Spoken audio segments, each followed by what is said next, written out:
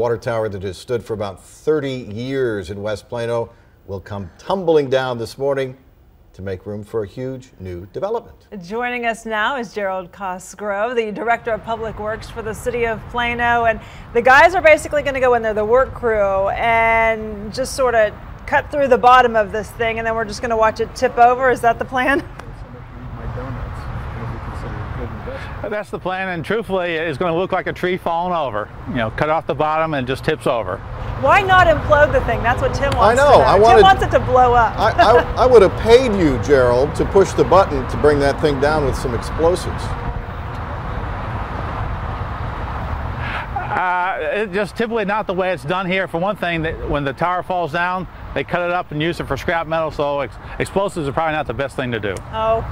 I know, and plus the neighbors probably wouldn't be too thrilled about it. How does this water tower has not been used for a couple of years, and I heard it being referred to as inefficient. How does something as simple as a water tower become inefficient?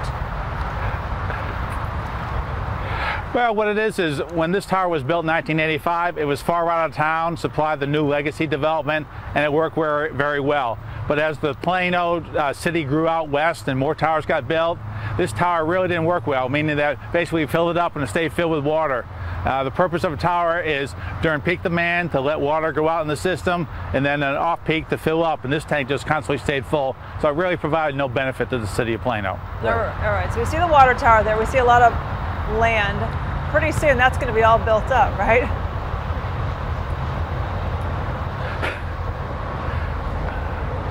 I didn't hear it. What's going to go in the place of the water tower? What's happening? Well, what's happening is the Legacy West development is going in. As part of that development, the developer asked us if we really needed to leave this tank in service. So we took a look at it, studied it, and determined that not only could we not need a tank today, but into the future we wouldn't need the tank as well. It just makes it easier to work the development without having that tank in the way. Yeah, Plano's just about built out. This is one of the last large parcels left, but it's got to be kind of exciting to have all that activity going on there and have it still be as desirable as it is. And this is probably one of the most valuable pieces of property still left in Plano to develop, and we're real excited to see what's happening out here. Used to be a farm, a family farm, right? And in fact, when I used to come out here before, you would see horses out here grazing on the land for quite a few years, and now it's quite a bit different than it was back then.